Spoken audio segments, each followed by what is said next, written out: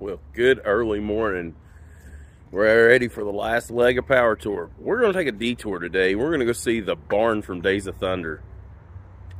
I'm way more excited to go see this barn than I should be, but that's what we're going to go do. It's earlier than we're going to leave, but there's always a few people out prepping like me. I'm ready to go. I don't like to be late. So I'm gonna walk through part of this parking lot right quick with y'all, and then I'm gonna go in and have breakfast, and hopefully we're on the road in 10, 15, 30 minutes, whatever. So yeah, let's take a look and see what is on the side of the hotel here. This is our gang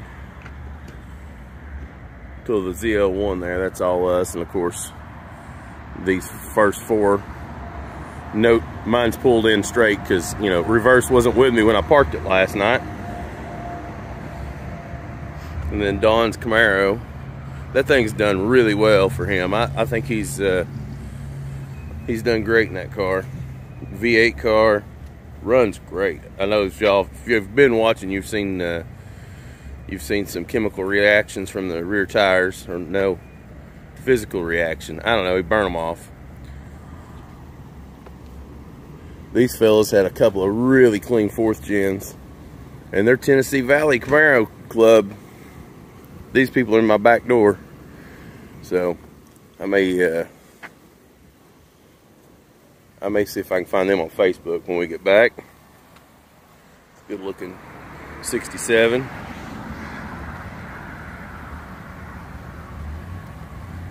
The Cadillac limos here, that thing is super sweet. 69 Camaro, we've seen it.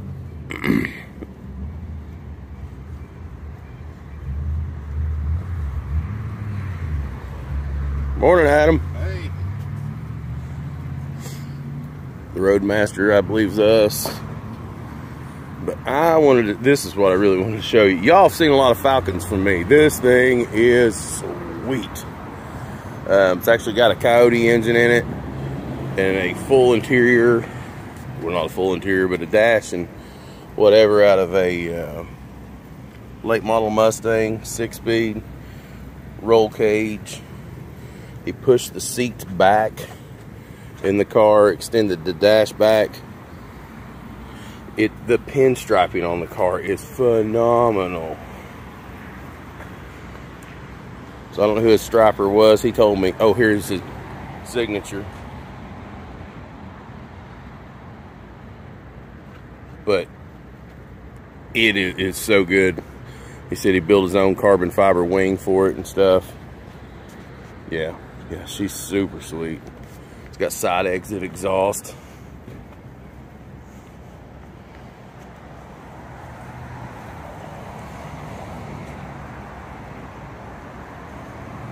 Yeah, she's a beauty. We'll finish the row out down here. Also 2 of us. This yellow Camaro, whew, the color is right. My first Camaro, that's the color I painted it. Yeah, so I'm very partial to a yellow 2nd gen Camaro, and I love this one. It is very, very nice.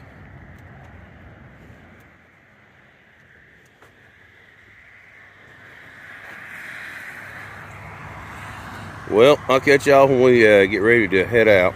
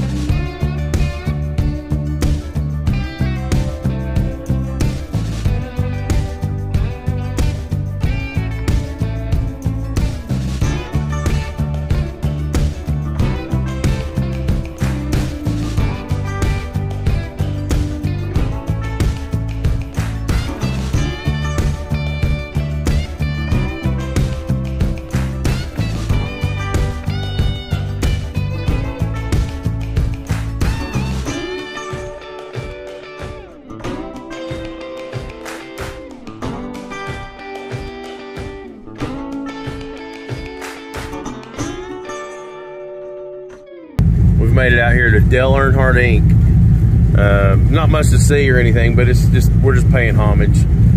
But we're gonna get our pictures taken and head on out back to the road.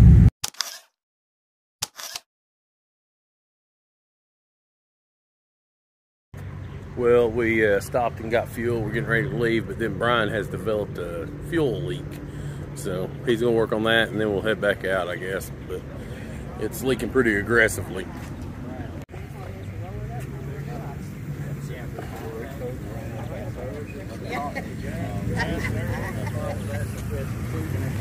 So he's got him a nice little puddle going.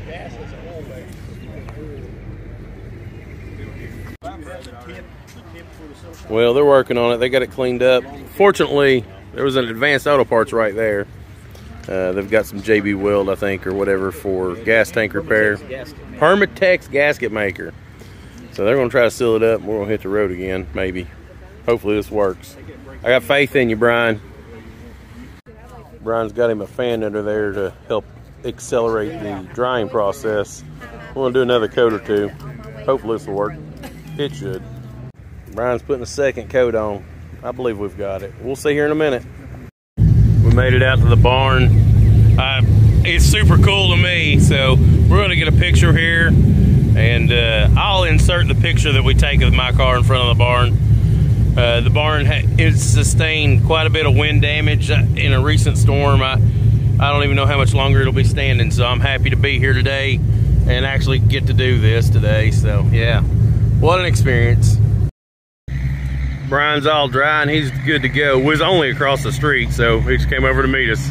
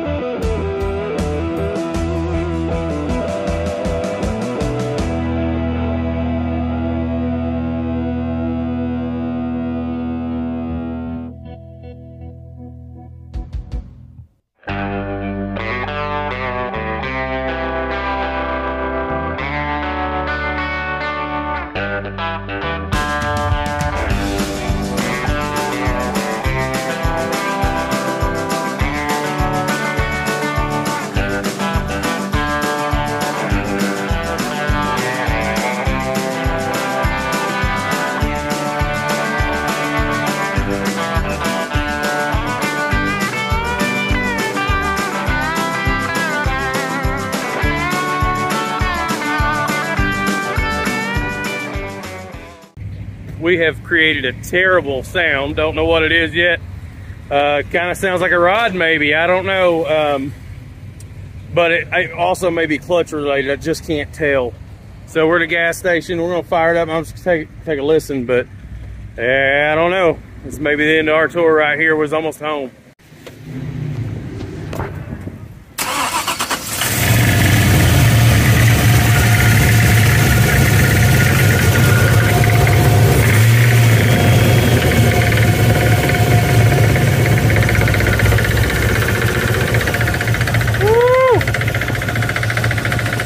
That's not good.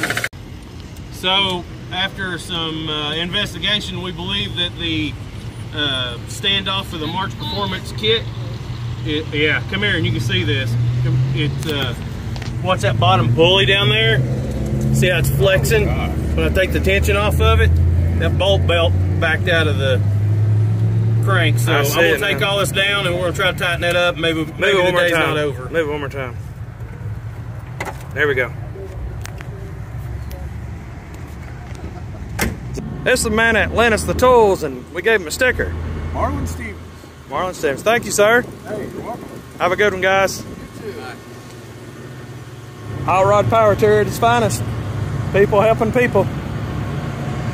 All right, everybody, we took all this apart. We put a bolt on the end of or a nut on the end of the bolt. We tightened it all down. It seems like it's going to be okay. At the very least, it'll get us home. May get some. Oh yeah, here's the picture. Yeah. We got it all together. We're going to bump it a couple times, and then we're going to start and see what it sounds like. Go for it. Well, good. Well, it slung a belt. I didn't get it locked in there in place, so I'm going to pull it back apart and we'll try again. There you go, Dave. Borrowed a socket from the guys from Roadkill. They're over there somewhere. We're going to take it back apart so we can fix it. See what happens.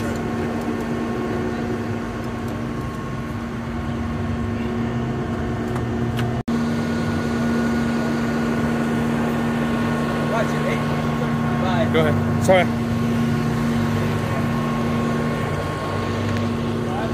Thank you. All right, we're going to try this again. Hopefully with better results.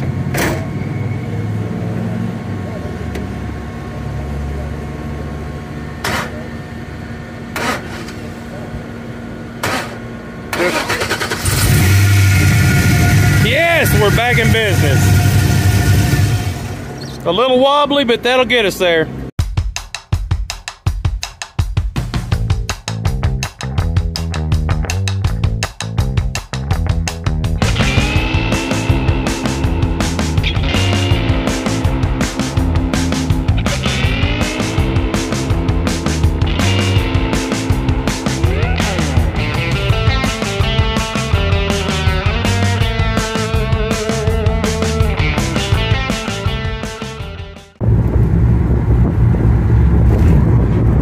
It's Bristol, baby! Look at the building. We made it all this way. Take a ride.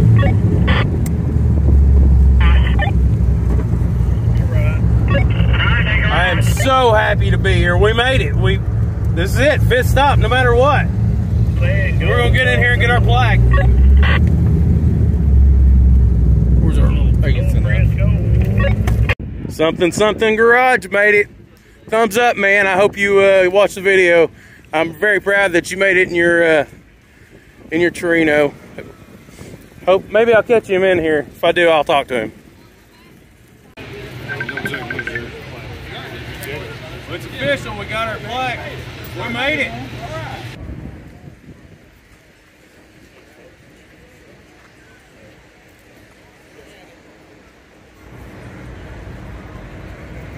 It is super cool being down in the pits. While nobody's here, you can really see how high the embankment is. Man, it's a short track. No wonder it's so fast.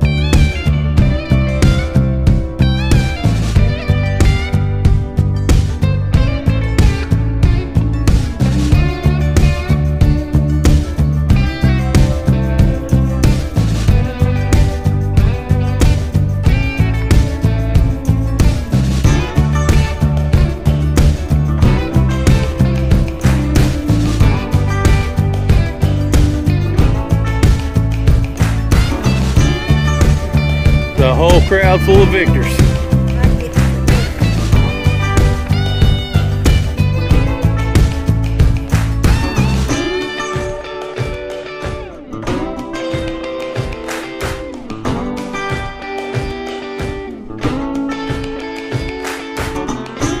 Well, we made it, and we've gotten our stuff. We're going to get out of here. I'll do an outro at the house because we still got like another 2 hours of driving. Hopefully that goes well, and I'll hit y'all then. I want y'all to see the new Buc-ee's.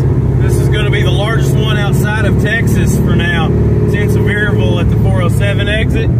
I just thought y'all might think that was cool. It's huge. It's not even open yet. All right, we're on our way home. Did it. We made it. We made it. We made it.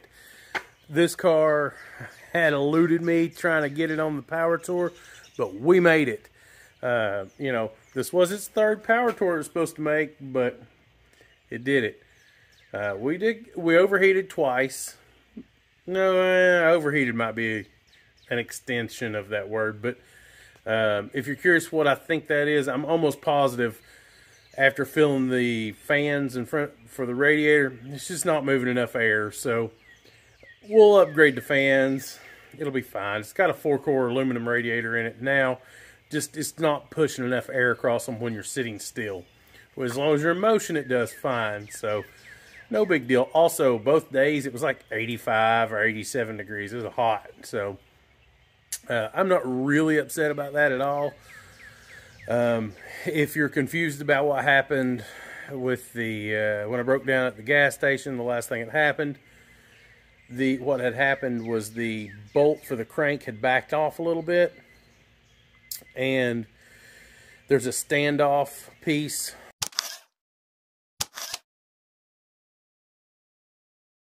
on the harmonic balancer. Basically, there's teeth in that standoff that go in there, and it had started rotating, and it was beating against the harmonic balancer. Probably not good for the motor, but nonetheless, we got that tightened back up. I put actually Troy had a small nut. I don't know what it was off of. We slid it on there to get a little spacer on it because we were concerned that possibly the bolt was too long and it was bottoming out. So anyways, we got it back together. I was really devastated. Actually, I didn't think we were going to make it. I didn't know how much farther we had exactly to go. Turns out it was only about another 30 minutes worth of driving. It wasn't far, but I thought I was done, and I was very upset about it at the time. But, you know, it's in true Power Tour fashion. People came through. I didn't have a 24mm socket. We borrowed that. We borrowed an extension. You know, if it wasn't for being able to borrow those two things, I don't know that we'd have got it done because I didn't have anything for it. But hey, we got it done and got it on to Bristol. For the people that are curious how many miles we did exactly, I'm not exactly sure because when I drove it in, I just parked it. I was exhausted, got my bag out, and I was done. Actually, it's been like 3 days, or 2 days. I don't even know what the day is. So let's check it out and see how many miles.